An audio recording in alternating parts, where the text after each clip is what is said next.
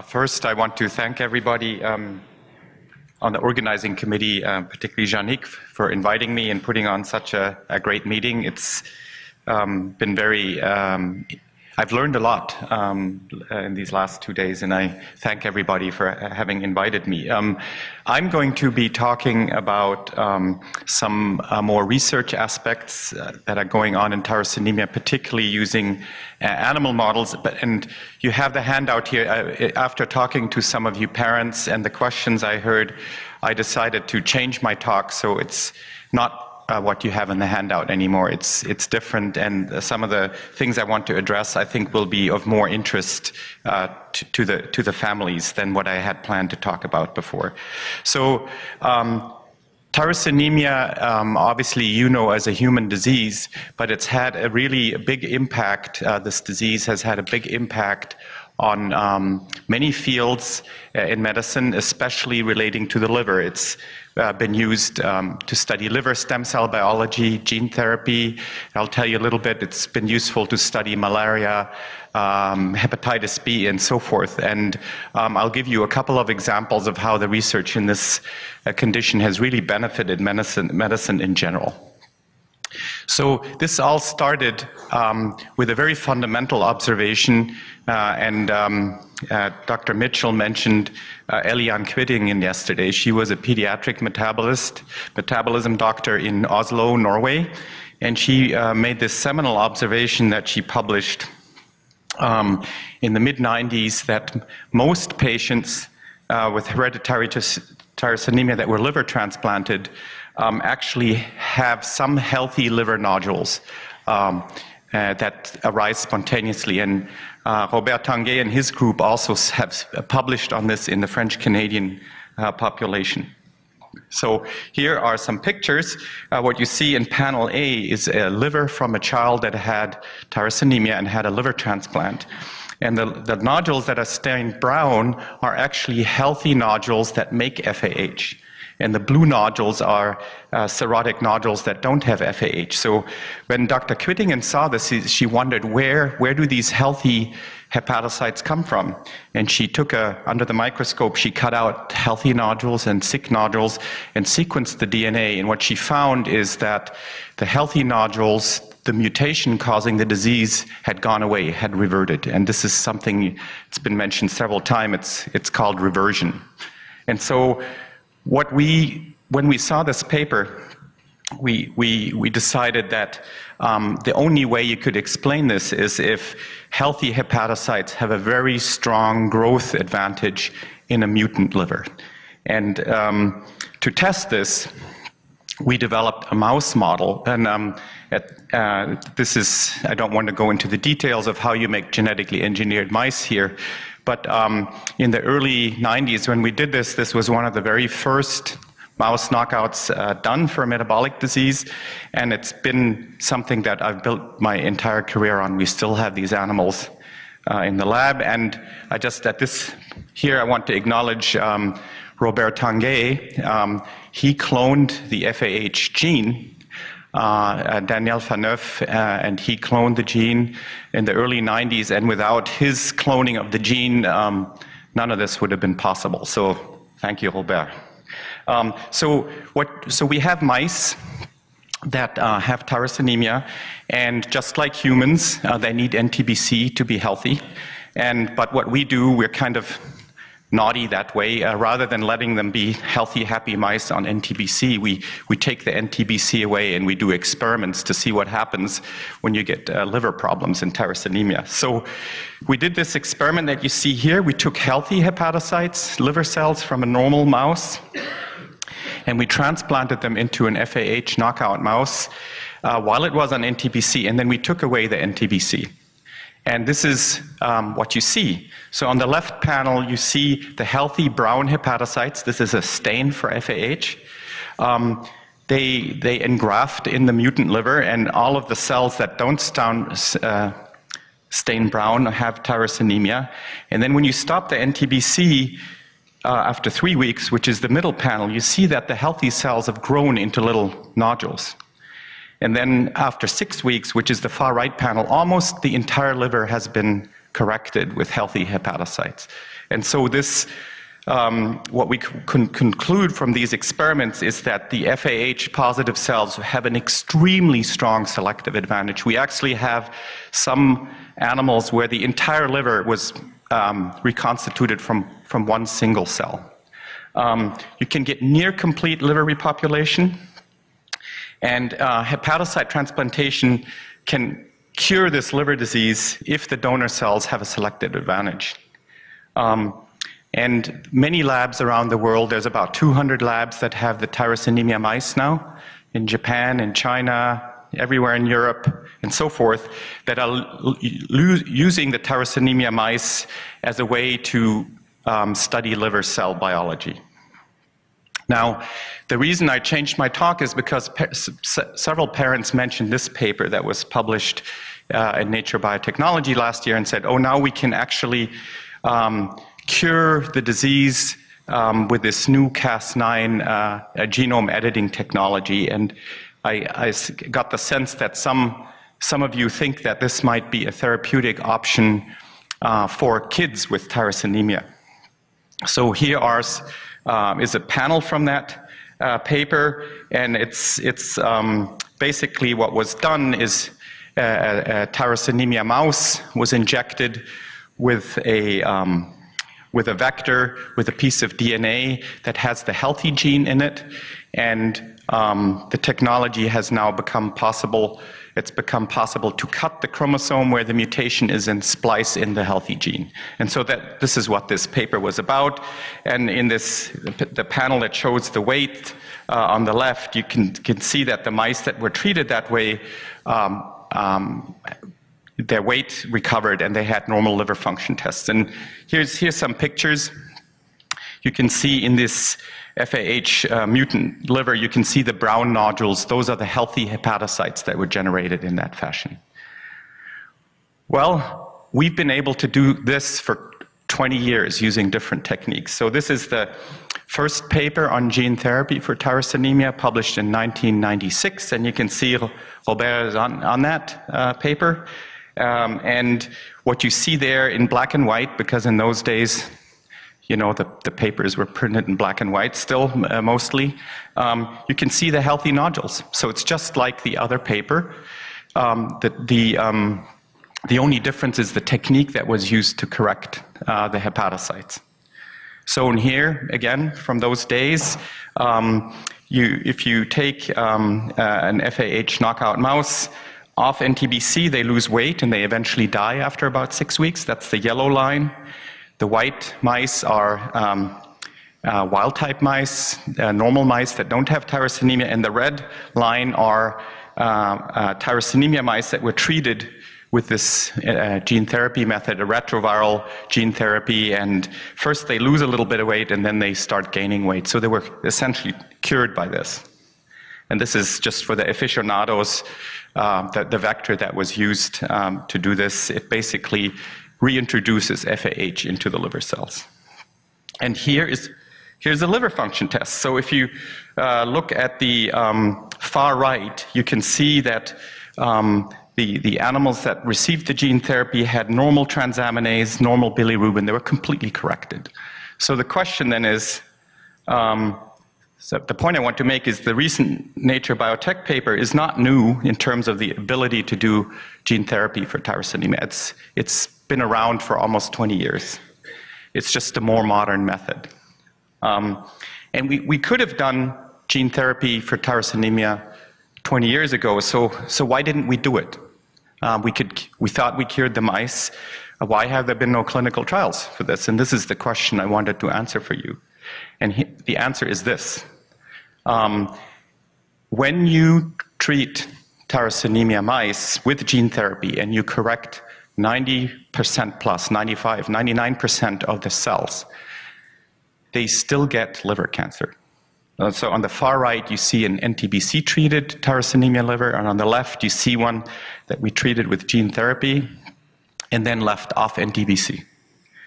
And here's a much worse example. So this is a really bad hepatocellular carcinoma in a tyrosinemia mouse that was treated with gene therapy. So this is a massive, this is all tumor. So how does this happen? Well, so here's a picture from a gene therapy treated tyrosinemia mouse, and all the brown area is healthy hepatocytes where we've corrected it. This is a picture from 1996. But what I've shown you with the arrows here is that there are pockets of mutant hepatocytes that stay behind. So these mutant liver cells, tyrosinemic liver cells, never completely go away. You can get 95%, 98%, 99%, but there's at least always 1% left behind. And I'll give you a quick answer in a second why I think that is. But they are sitting there, and the fumal acetoacetate is hitting those liver cells again and again and again, day and night. There's no NTBC, and eventually they turn into a cancer. So unfortunately, tyrosinemia is a condition where I believe, and other people, that you have to actually correct 100% of the liver cells. 99% is not good enough.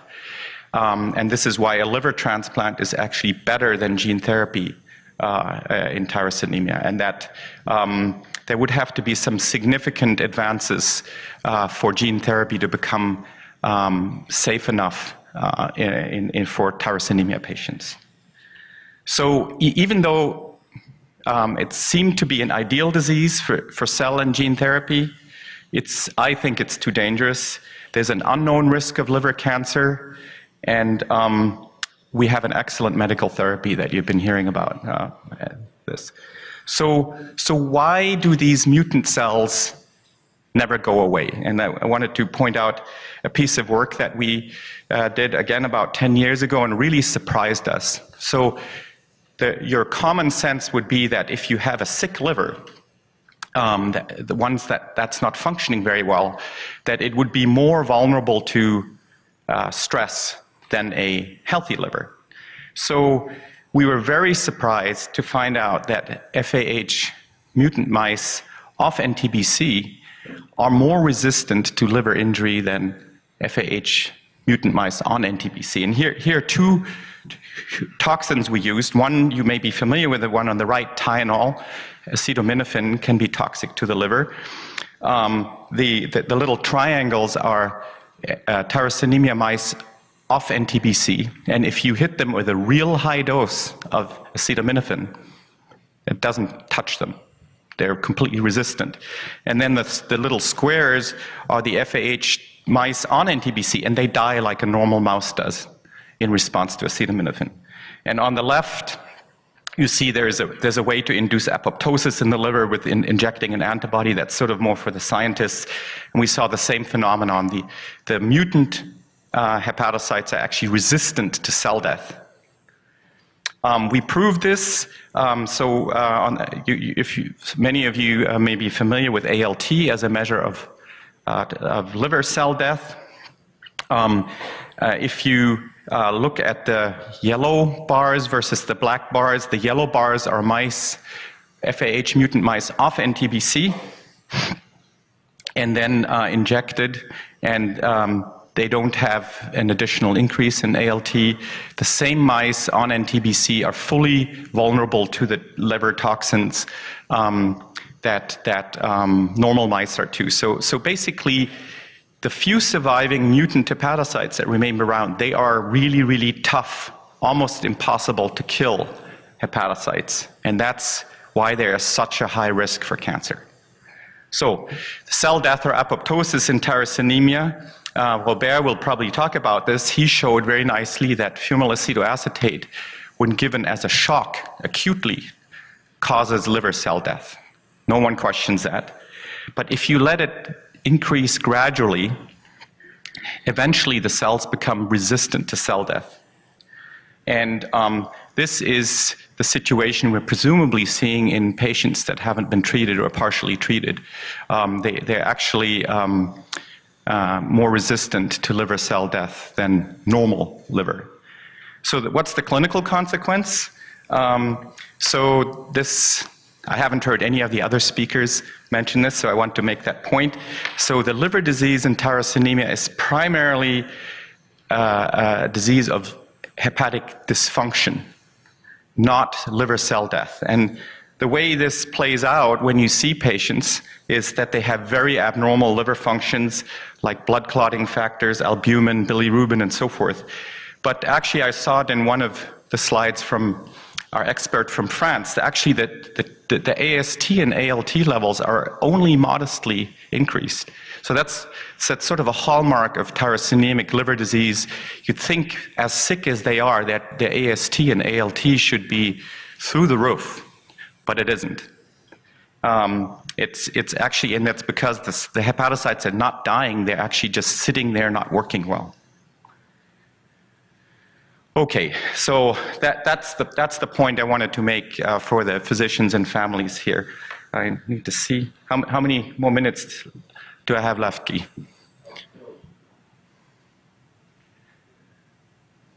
Okay, all right. So then I will walk you through a couple of examples of how the tyrosinemic mice have been extremely interesting for liver biology. I'm referring to these two papers that we did many years ago, and they talk about how we've learned from the tyrosinemic mouse how regenerative the liver really is. And so this is sort of an experiment that's been actually repeated by several labs, and it's really, when we did it, really surprised us. So we took healthy hepatocytes, but only a small number of them, 10,000. So we're only replacing 1 in 1,000 liver cells. And they put it into a tyrosinemic mouse, take it off NTBC, and as I showed you, the liver is repopulated by the healthy cells.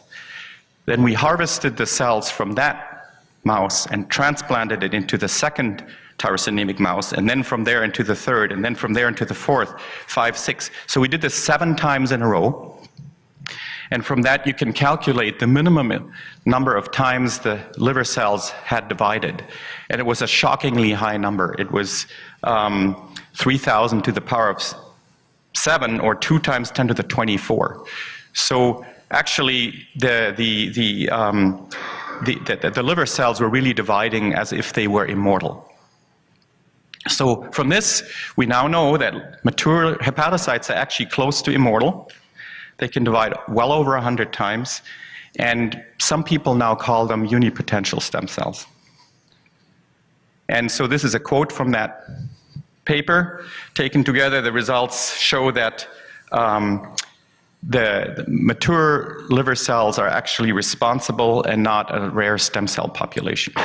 And for the sake of time, I want to move past all these stem cell things to something else that I think the families might be interested in, which is mice with human livers. So the tyrosinemic mouse has turned out to be fundamentally important for the study of liver disease because it is possible to put not just mouse hepatocytes into these animals, but human hepatocytes.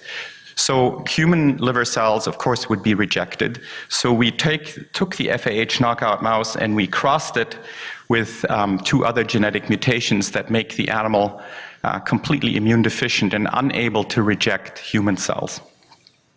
And if you take human liver cells, not mouse liver cells, and transplant them, and again, they're stained brown here, you can see that a large percentage of the liver is now with human liver cells. And this one was from the early days when we were not super good at this. This is what it looks nowadays. We are routinely exceeding 95% liver repopulation. So what does this mean? This mouse really has many properties that normally a human would have. For example, the ability to be infected with a malaria parasite. So if you take one of these chimeric tyrosinemia mice with human liver cells and let mosquitoes bite it, they will get malaria. Normal mice don't get malaria, dogs can't be infected with malaria, and so forth. So the Gates Foundation and other malaria researchers are now using the tyrosinemia mice every day to work on new cures for malaria. And similarly for viruses, hepatitis B and hepatitis C. So these are human-specific viruses. Hepatitis C, there is now a good treatment for it, but hepatitis B is still not curable today. And so many labs around the world are taking tyrosinemia mice with human liver cells and infecting them with hepatitis B to see whether they can find new medications to treat hepatitis B. So just this is my last slide before I go to the acknowledgements. So what you see on the top is a way to measure viral DNA or RNA in DNA in the blood of a mouse. And so what they took one of our tyrosinemia mice, they injected it with blood from a patient with hepatitis B, and the black line is patient is normal saline, so that's the control. And then you can see that after a while, after about a week or so, the virus starts dividing, replicating in the human liver cells, and that's the red and the green and the blue lines. And this is a log scale, so basically this is the amount of virus in the blood is really quite high. And then after about 3 weeks, the researchers doing this study, they gave the animals a drug that blocks the virus, and that's the red and the green line, and you can see that they were able to show that this medication works and represses the virus. It doesn't cure it completely. As you can see, it never goes down to the black, but it's just to show you that the mice can be infected with hepatitis B, and you can use the tyrosinemia mouse for these kind of studies. To put this into perspective, in China alone, there are over 100 million people with chronic hepatitis B, and 600,000 people a year die from liver cancer related to hepatitis B in China. So this is really, the research on tyrosinemia has really provided a very valuable tool that will affect the lives potentially of many people. So this is the group in my lab. That's all of the people with the green, with the arrows are people who work on tyrosinemia or liver biology in my lab, and they've all contributed greatly to this work. And once again, this is a real opportunity for me to thank Robert for all the groundwork he's laid for this, all of this molecular work in tyrosinemia. Thank you.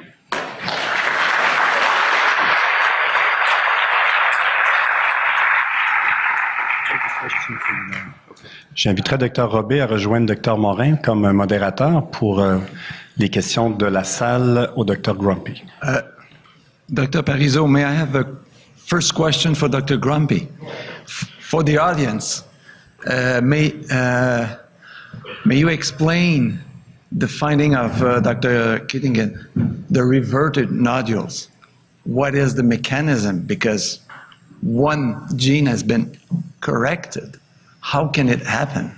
So again, Robert showed, and we've talked about how fumarate acetoacetate damages DNA and it's mutagenic. So on the one hand, that's the reason why there's a high frequency of liver cancer, but it induces all sorts of mutations, including by chance mutations that correct the genetic defect. So it's sort of a two-edged sword. On the one hand, you get liver cancer. On the other hand, the very high mutation rate can lead to self-correction. So it's the fumarate acetoacetate, I think, why there's such a high mutation rate that also can lead to correction. So if it hits FAH first and makes it healthy, that's perfect. But it's unfortunately more likely that it will hit some cancer-causing gene.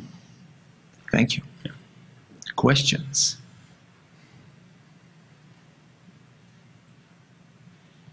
All right, I guess I must have explained it really well then. Thank you very much.